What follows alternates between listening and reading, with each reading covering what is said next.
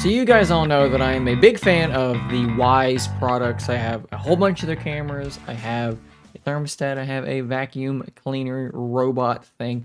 One of the biggest things, though, that I miss about my Nest cameras was the fact that I could simply go online and watch my cameras from my computer, because there are times, like today, when I'm expecting a package to be delivered, and I am sort of a paranoid, anxious type of person, so I like to just pull up my front door camera and watch that and see what's going on. Or perhaps while I'm here working, I want to check on, my dogs, which you can see one up there, and I like to be able just to pull up my cameras and see what is going on from my computer. Perhaps it's a laptop and I'm out and about and I want to check it on there. Well, it's not something you can do this with Wyze, but you have to pay for it. And if you're like me and all your cameras are just saving straight to SD cards and you're only paying for the pro subscription on one of these cameras, this is not something that is super easily accessible. You can see here that I'm only, like I said, paying for one camera. It's a front yard camera, and that's actually not for this ability. It's actually for some other enhancements that pro subscription gets you. So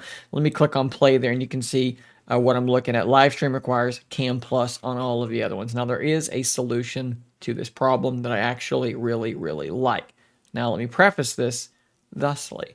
This only applies to you if you are running Windows 11 and your computer is capable of installing the Windows subsystem for Android. Now, this is going to sound perhaps complicated to some of you, but if you are using a computer running Windows 11, this should be more than likely something you can do relatively easily. So let's jump into the steps to do this now. So the first thing you're going to do is you're going to open up the Microsoft Store and you're going to search for Amazon App Store. You'll see this here, okay? You see how it's got a 1.8 star average? That's because it's terrible, but you do need to install it anyways, because this is going to allow your Windows 11 computer to run Android apps. And yeah, spoiler alert, we're just going to install the Wyze Android app on your computer, but it is not in this app store, okay? But you still need to install it. So install it.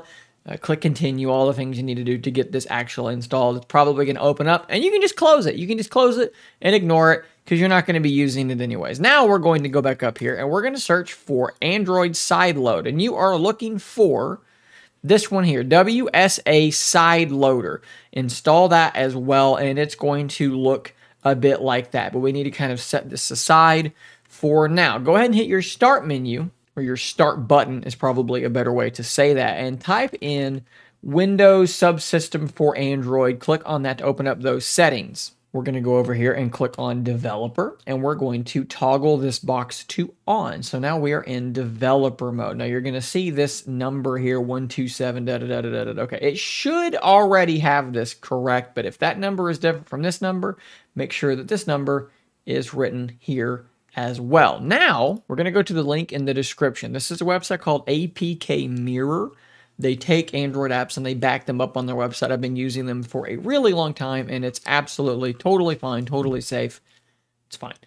So we're going to go to the most recent one. Maybe you don't want the beta. Maybe we're just going to use this one here. I actually did install the beta, and it's fine. But maybe you want to get the most recent non-beta. You can see here. Click on the little download button. Scroll down until you see not the one that's a bundle. See how this says bundle? We don't want that. We want the regular one.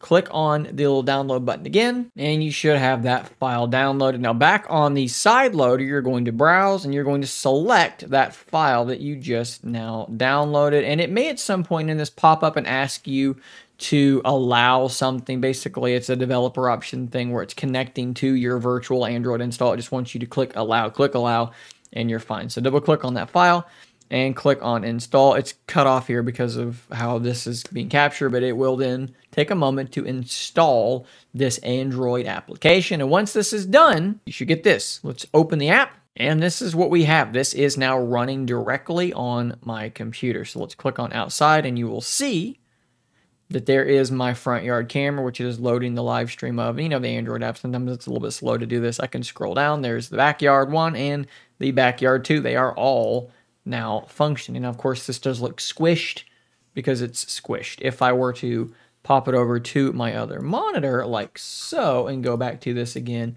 and click, now we have a full screen look at that front porch camera, which yeah, looks totally fine to me. And the cool thing here is that all of our features are going to be functional. I can take a picture, I can record a video. One thing to note is that, of course, you can go back to your main menu, and at this point, my robot vacuum appears to be functioning correctly through this implementation of the Wyze app, but my thermostat does, for whatever reason, just crash the app outright. I'll try and click on it here, and it should just crash. I can go back to the main menu and go into my events and see all this stuff. Now, granted, it is scaling in a weird way, right? Because this thing is just not meant to be running on this screen. So you'll see that your previews are largely, even when you change the shape of the box, your previews are going to continue to look a little bit strange. But then, of course, if you click on the camera, it should load it in correctly, and everything's going to be okay from that point forward. And of course, if you full screen, a 16:9 is the correct aspect ratio for this video.